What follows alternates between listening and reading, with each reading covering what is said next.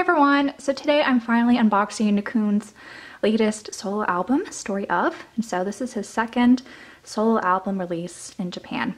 And I ended up buying the box set for this, which I usually hold off buying box sets because initially they're really expensive. Since typically for 2 p.m. they release 3 different versions of their solo album for the box set, but this time around there were only 2 versions for the box set, and so the price is a little bit cheaper. So I just picked this up using one of my Japanese proxy sites to buy this on the Sony Music Japan shop. And also on my proxy site I ended up getting the latest hottest newsletter. I think he pronounces Sasuga hottest. So I thought that would be kind of fun to also flip through, since there's a lot of Nichkhun in that as well. And if you guys haven't seen what these look like, I thought this would be a good opportunity to share it with you. I also have the LP-sized fan club version of Nichkhun's album that I will be unboxing at some point. So I have a friend picking that up for me in Japan at the moment, so it's going to be a while before it gets to me. But there will be a video on that as well. I've seen some images floating around Twitter and it looks like it's just as nice as his other LP-sized solo album release. But enough for this intro chat. Let's get into the unboxing. So this is the box set. If you buy this on Sony Music Shop Japan, you get this nice little slip case to go over these 2 editions that are available at most Japanese music retailers. I haven't opened these yet, so you can see what they look like in plastic. But let's start with the regular version, which is this one. So this one just comes with the CD, and I'm gonna rip off the plastic.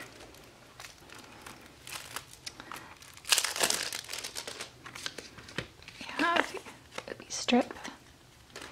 So all of the limited editions come with bonus tracks, but for this regular edition, it just comes with the base 5 songs. And what's also kind of unique about the solo release is that we don't have a limited version B. So the bonus tracks aren't really on that edition. Instead, we just have 1 extra track on the DVD version and then an extra track on the fan club edition. So song-wise, we have, I guess, a little less than usual. But here is what the disc looks like, with some very pretty hearts in the track list. So this is the regular photo book, and the first press editions come with a photo card. So there's one of 5 different designs, as well as a high touch card that you could pull. And you have the track list again listed here, and there are Japanese and English versions of songs, which hints at what the bonus tracks are on the other editions. And what I found interesting was that you have a lot more Japanese in this album than what Kun did for his Me album. So I think that was interesting to see. And then you have this "Thanks to You" written both in English and Japanese. If you want to screen cap that, that's what he wrote there. And that's it for the regular photo book. Now for the limited DVD version.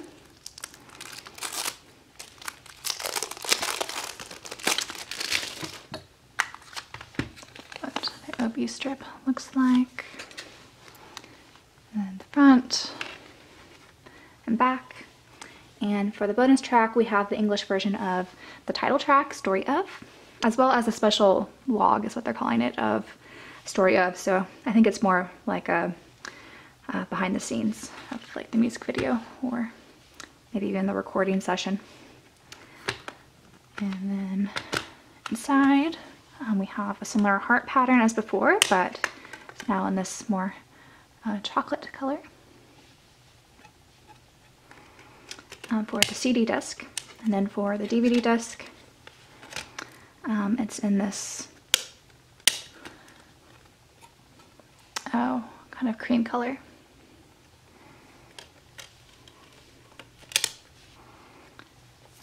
Now for the photo book, again we have a trading card, which I'll reveal after looking at this, as well as various codes. We have the track list displayed again, and the limited versions always have more photos.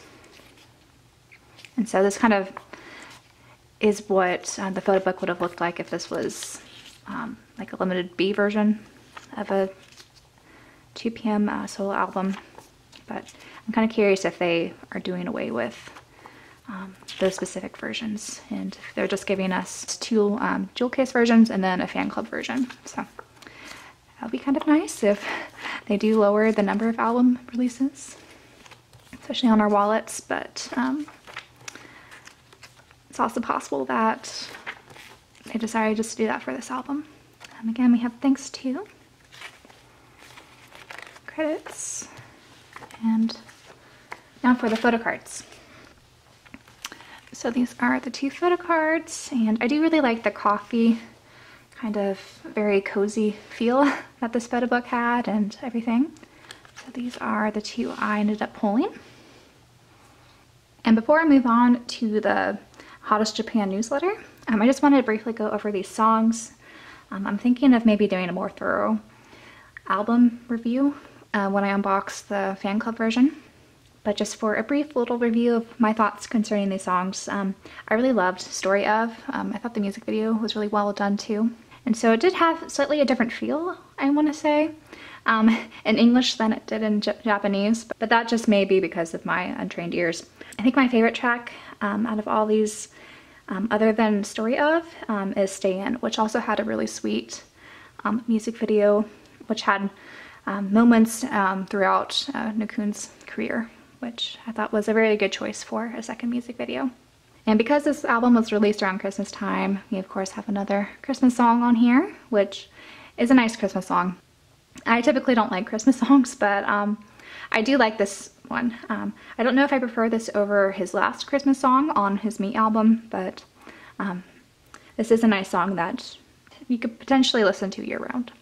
And Vanilla is also an interesting track. I think it's a little too, I don't want to say sickeningly sweet, but it's a little too sickeningly sweet for me. It's a song that I wouldn't mind listening to every now and then, but I don't want to listen to it continuously. Just because I feel like I would get a cavity after listening to it. And I do like You as well, though I prefer the Japanese version, which is on the fan club edition, that I've only heard a snippet of, since I obviously don't have the fan club edition with me now. And I think that's just because whenever I listen to English lyrics, if they're overly kind of sweet, like Vanilla, it's not something I regularly want to listen to. But if it's in Japanese and I don't have the same understanding of those words when I'm listening, as I'm listening, it's a lot easier for me to handle. But overall, I thought this was a really good second album for Nichkhun.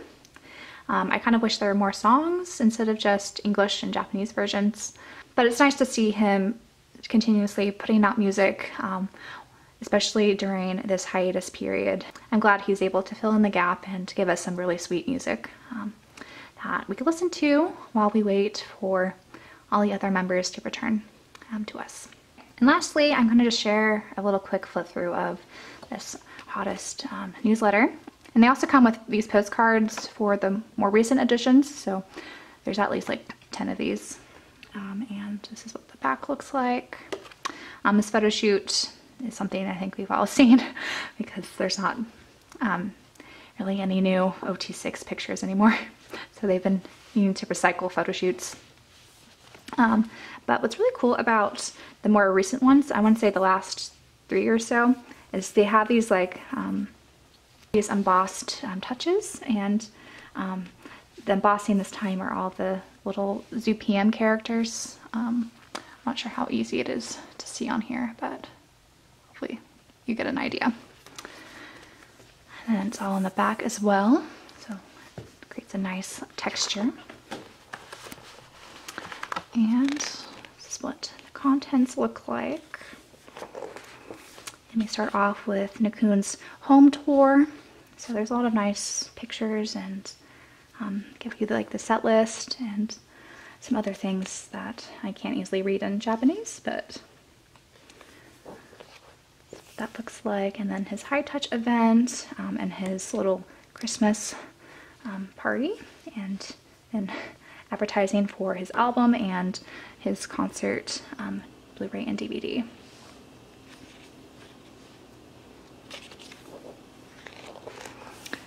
Then we have Junho the Best, which is advertised as his last concert in Japan.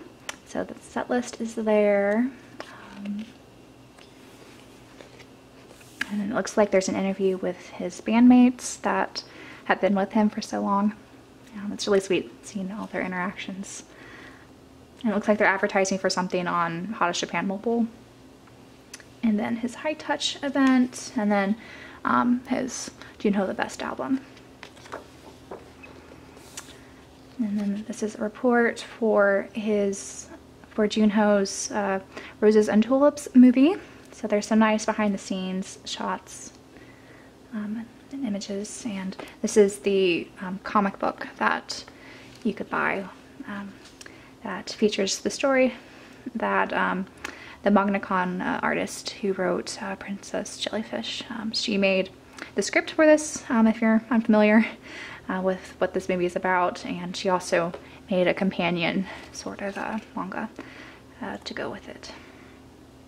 And Junho also has a solo song featured in the movie. It's only a digital release. I don't think there is a physical, sadly. And you could buy the movie on Japanese sites now, and I don't think it's ever going to have English subtitles, unfortunately, but you can watch it in Japanese if you want it.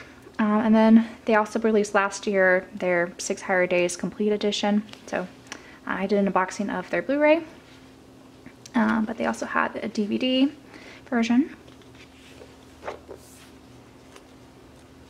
And I think this is just a summary of all of this screenings that they had in Japan of Korean solo concerts, and also their 6 Nights concert.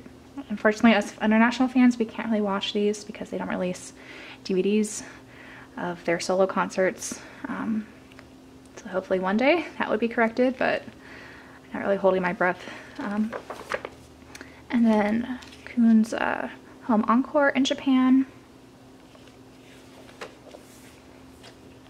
And we get to look inside his bag, it looks like, and some of his sketches.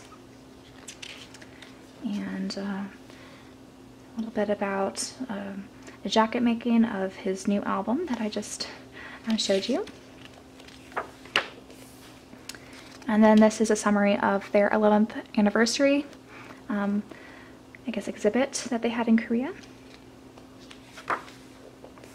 And it's nice to see a page about Taekyon coming back. It's been a little awkward, I would say, with him not being in JYP, and he has his own Japanese fan club, I think, as an actor.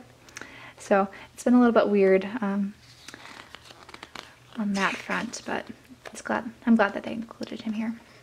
And then this is about Chansung's last Japanese fan meeting. And then an advertisement basically for their 2PM Best in Korea 2 album that they released over the summer. And that includes tracks from mostly these albums. The Best of Korea 1 was of their earlier things. And it looks like all the members talk about certain songs, I guess, that are their favorites. And they give a little explanation in Japanese about either their thoughts or why they're their favorite. And then here we just have various pictures of Junkei and Wooyoung, who are coming back to us very soon. So that was a nice little homage to them. Information on how to join the Hottest Fan Club. And then some upcoming releases. So they're advertising for Junho's new concert Blu-ray and DVD, as well as the new The Best of 2PM in Japan album. That's coming out as well in March. So that was everything for this unboxing. I hope you guys didn't mind the delay, and I hope you also liked me inserting the Japanese newsletter in here. So if you found that interesting. Hopefully I'll have the fan club version of Story of uploaded sometime soon. I just have to wait to get my hands on my copy. And now that I actually have this album, I'm going to put a compilation of my favorite Nichkhun solo songs with using live footage and just random making footage of all of his solo songs. So do look forward to that. I'm aiming to get that done by the end of this month, but definitely by February I'll have that uploaded for you guys to enjoy. But until my next video, bye guys.